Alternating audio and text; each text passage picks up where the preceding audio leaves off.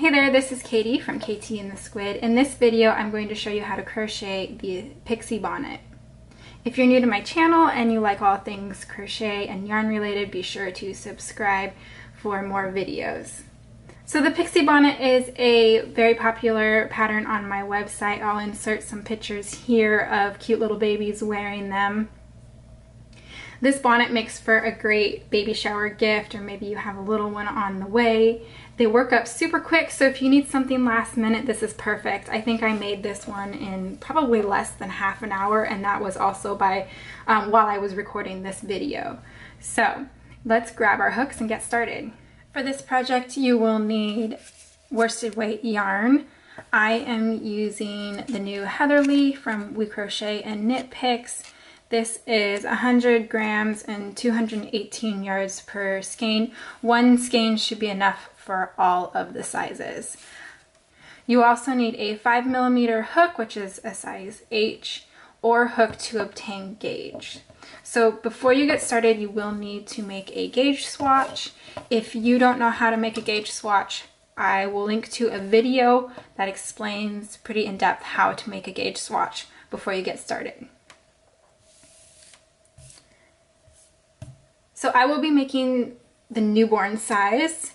If you are making any other size, be sure to reference the pattern for any differences in stitch counts or row counts.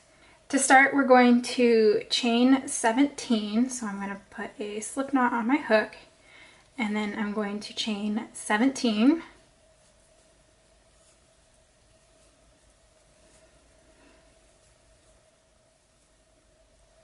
So that's 17.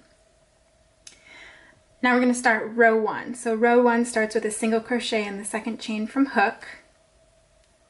So to do a single crochet, you're going to insert your hook into the stitch, yarn over, pull up a loop, yarn over, pull through 2 loops.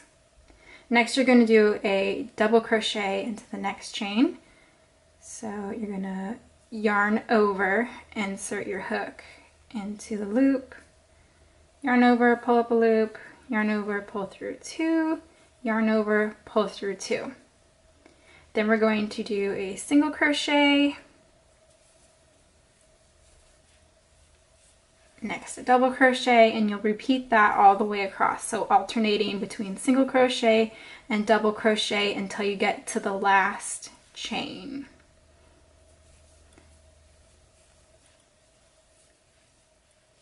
So you'll end with a double crochet in the last chain. So next instead of turning like you normally would, you're not going to turn. Instead, you're going to continue to work across the opposite side of the foundation chain. So this side of the foundation chain. So instead of turning your work this way, you're going to turn it this way.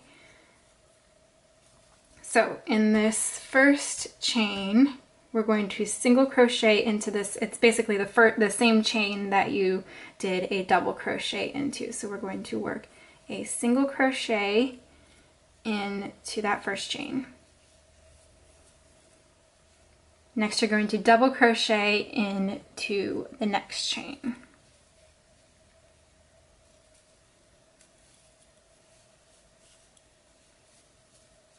And then you'll single crochet into the next chain and double crochet into the next. And again, you're going to repeat this all the way across.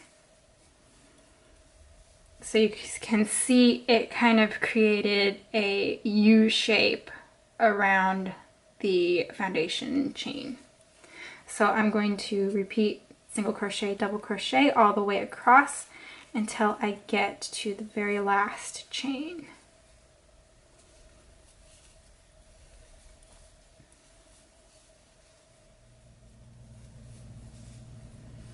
So here I am at the last chain, so I'm going to double crochet into that last chain. Now you don't want to join or anything like that. So this is all row 1. Now you'll want to stop and count your stitches. For the newborn size, I should have 32 stitches. So to start row 2, we're going to turn then we'll chain 1. And it's basically the same as the first row. We're going to single crochet and double crochet and repeat that all the way across. Single crochet, double crochet. So if you ever get lost where you are, you should always single crochet into a double crochet and double crochet into a single crochet. A lot of people call this a lemon peel stitch, I believe. I've also heard it referred to as a moss stitch, but that can also mean something else. But it's simply single crochet, double crochet all the way across.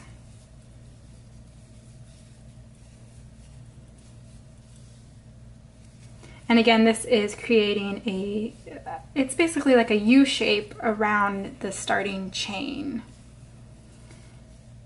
And when we're finished, where we went around the chain here, this part is going to end up on the very back of the head for the bonnet.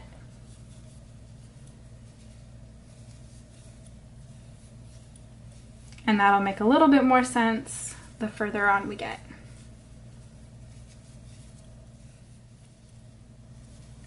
Probably the hardest thing about this pattern is just that setup row, because from here on out you're just going to repeat row 2, and for newborn size you're going to go to row 12. And here's about what it should look like after row 2. Here's our foundation chain is running through the middle, and we're basically working a U shape around that starting chain. So we're going to repeat row 2 until we have a total of 12 rows, and I will come back when I have 12 rows. So here I am at the end of row 12. This is about what it'll look like.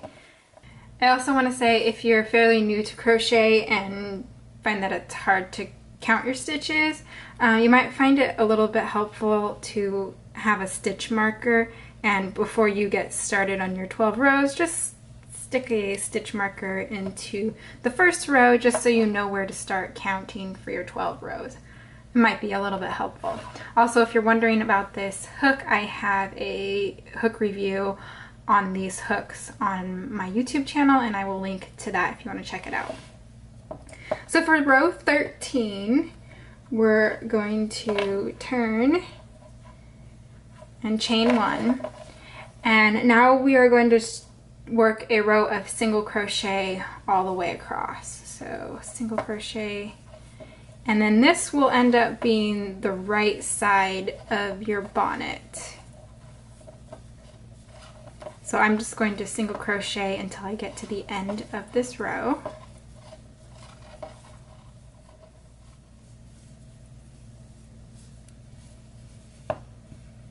So this opening where we just single crocheted, that will be the opening of the bonnet. So the little baby's head will be facing out like that, and then this part will be the bottom that goes around their neck.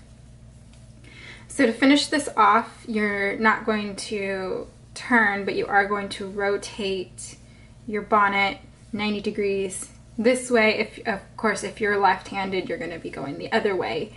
And then we're going to chain 1, and you're going to evenly work a row of slip stitches across the bottom.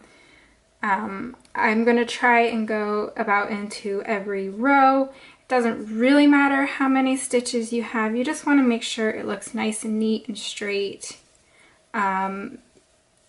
You probably need to add an extra slip stitch when you get to the end of a row that has a double crochet. So you'll probably have a little bit more than a slip stitch per row. So just try and keep it nice and even and straight like that. And it's just a nice little finishing to the bottom of the bonnet. And like I said, where you insert your hook doesn't really matter.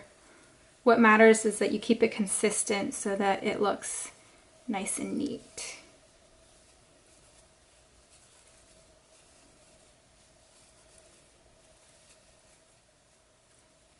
So I made it to the end of the bottom of the bonnet, so now I'm just going to fasten off. And this isn't really explained in the pattern, but I'm going to show you how I finish this off just so it looks nice. This part, I mean, it really doesn't matter because this part is going to be covered by the little tie that we add, but I am going to finish it off just so it looks fairly neat. So I'm going to grab a needle, and I'm just going to thread my needle. And so this is the first single crochet of row 13. So what I'm going to do is I'm going to insert my hook under, or my needle under the stitch like that. And then I'm going to go back through the middle of that last slip stitch. And you can see it just makes a nice little finishing. And then you can weave in your end, and then we will start the ties. So to weave in my ends, I might as well just show you. I go through a length of stitches. It's not quite an inch, but I just go through a length of stitches, and then I go back the other way. And as you're putting your needle through, if you can like kind of split pieces of yarn as you're going through, it's going to be a little bit more secure. So I'll go back one time and then I'll go back another time. So I do 1, 2, 3 passes. Every time you change directions, the more secure your end is going to be, but I find the 1, 2, 3 is secure enough. And then I just kind of pull it to make sure that it's in there nice and neatly, and then I'll just trim it off. And that's how I weave in all of my ends. So you'll also weave in the end that is in here. So again, this part is going to be the back of the head, and then the end of row 13 is going to be the opening of the bonnet. And next we just need to add the little ties. Okay, so next we're going to add the braided ties. So to add the braided ties, you're going to measure, for each side, you're going to measure 3 pieces of yarn about a yard long. So to measure a yard, I just take the yarn and I put the yarn in my hand, and then I kind of stretch it out and put it to my nose, and I know that's about a yard. So that's a good length. You can trim it to whatever length you want after you add it. So with your 3 pieces of yarn, you're going to fold them in half, creating a loop at the midway point. Next, you're going to take your crochet hook, and this can be any size crochet hook. I'm just grabbing the same one that I used to make the hat, and you're going to insert it into this corner, and you're going to go from the wrong side to the right side. You're going to wrap the midway point, the loop that you created at the midway point of the yarn pieces. You're going to wrap that around your hook and pull it through. Then you're going to take the ends of the yarn and pull it through the loop that you created. And then you're just going to pull it tight to secure. And you can kind of fiddle around with this until it looks nice and neat. Then next what you're going to do is you're simply going to braid these. So you'll divide it into 3 sections of 2, and then you'll just neatly braid it. Hopefully you know how to braid. So you just take one side, bring it to the middle, the other side, bring it to the middle, and so on and so on. So if you want to keep this from sliding around, you can grab something with a little bit of weight and put it on top of the hat to keep it from sliding around, so that you keep your braid nice and even. Sometimes what I do is I'll put it between my knees and hold it with my knees and then braid. So when I get to the end of the first braided tie, I'm not going to trim this yet, but I'm going to loosely tie a knot, and I will just leave that for now. I'm going to repeat this on the other side, and I'm going to wait until, so I'll wait to trim this until I've done the other side so that I can make sure to trim them both the same size. So I'll repeat this on the other side and I'll show you how I trim this. So I braided the other side, and once you're done braiding the ties, you want to decide about how long you're going to make them. I'm stopping right here, and that it'll depend on what size hat you're making. I mean, you can make them longer or shorter, it's really up to you.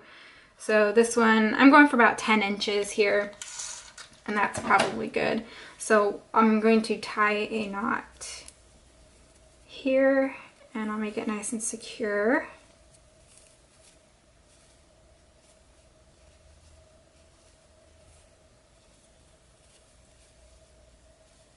Make sure everything's nice and even. And then what I'll do is I'll match up this other side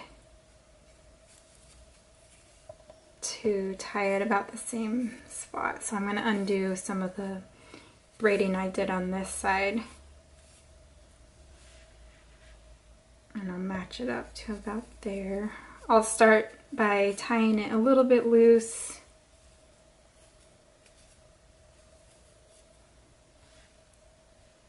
and then tighten it up to match this other side, like that. And then the last step is to just trim these ends, and I'll leave, I don't know, maybe like about an inch, and just trim them all even. Make sure I trim them about the same, like that. And then before you gift this or use the bonnet, you will want to block your bonnet so it's ready to wear. I will link to my favorite unscented wool wash, which I think will work well with this. It depends on what yarn you're using. If you're using 100% acrylic, I'd just throw it in the wash with some gentle fabric or gentle laundry detergent. That's good for babies. This yarn actually is not machine washable. I have to hand wash it, so I will block it with some unscented wool wash. So I hope you enjoyed that video tutorial. If you are interested in more crochet tutorials, be sure to subscribe to my channel and give this video a thumbs up. I will see you guys in the next one. Bye.